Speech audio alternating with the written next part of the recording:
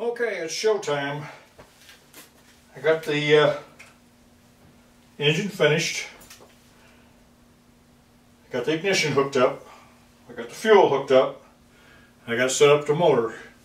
Decided not to crank it by hand because I'm afraid this is going to be a real pain because I haven't done any fuel systems with propane before. So, anyhow, I'm going to crank it and then I'm going to turn the fuel on slowly and see if it makes any noise. Cross your fingers.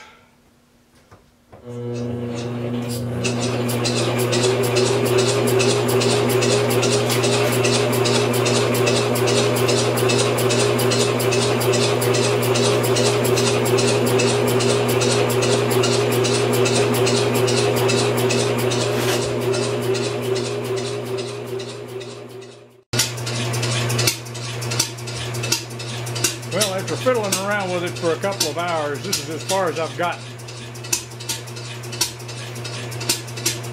Had some ignition timing issues, some fuel issues, and I haven't been able to get it to run rich yet. Everything's opened up wide open and it's still not running properly. But here it is so far.